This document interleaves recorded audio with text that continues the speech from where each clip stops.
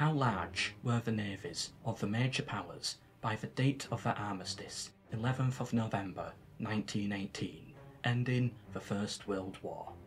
Britain had 33 dreadnoughts, 17 pre-dreadnought battleships, 9 battle cruisers, a few armoured cruisers, but these had mostly become obsolete by this point anyway, so armoured cruisers are not going to count in this video going forwards.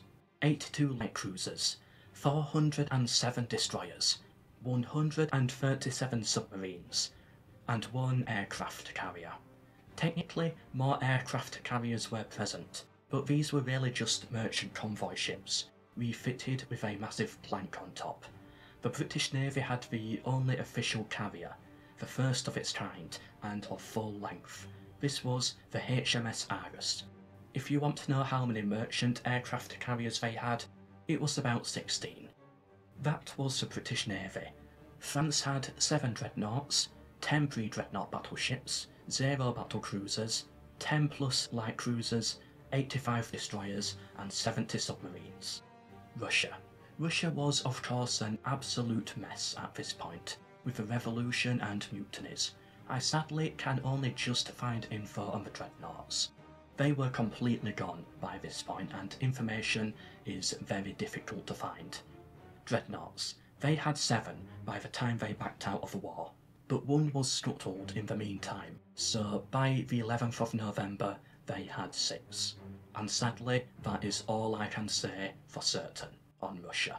Germany. 17 dreadnoughts, 10 pre-dreadnought battleships, 5 battle cruisers, 20 light cruisers, 140 plus destroyers and 150 plus submarines. Austria-Hungary.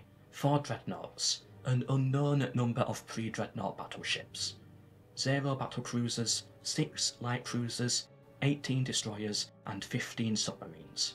Italy. 5 dreadnoughts, 5 pre-dreadnought battleships, 0 battle cruisers, 10 light cruisers, 35 destroyers and 30 submarines. The Ottomans. 0 dreadnoughts, 2 pre-dreadnought battleships, 0 battle cruisers, about 2 light cruisers, about 3 destroyers and about 2 submarines, although these were all very outdated by this point. Japan. 6 dreadnoughts, 3 pre-dreadnought battleships, 4 battle cruisers, 16 light cruisers, 55 destroyers and 30 submarines. And last but not least, the United States. 16 destroyers, 17 pre-dreadnought battleships, 0 battle cruisers, 5 light cruisers roughly, 110 destroyers and 80 submarines. These numbers are nowhere near as accurate as the ones in my 1914 video, due to a variety of factors. Some nations had completely fallen apart. Many ships had become so outdated that some sources don't even consider them anymore. Many ship styles had gone out of favour, and some sources count damaged ships whereas others do not. Overall, this has been a nightmare to research. I will now compare the numbers to the 1914 numbers, but just because you see a massive dip in some does not mean that a load of ships were sunk. But how many were sunk? Very few big ships, as for most of the war, the British and German fleets just stared each other down. Most naval operations were limited to U-boat submarines, and the hunting of them. The main naval battle of the First World War, the big one, was Jutland in 1916. Here are the British losses: 3 battle cruisers, 3 armoured cruisers, 8 destroyers. And the German losses: 1 pre-dreadnought battleship, 1 battle cruiser, 4 light cruisers and 5 torpedo boats.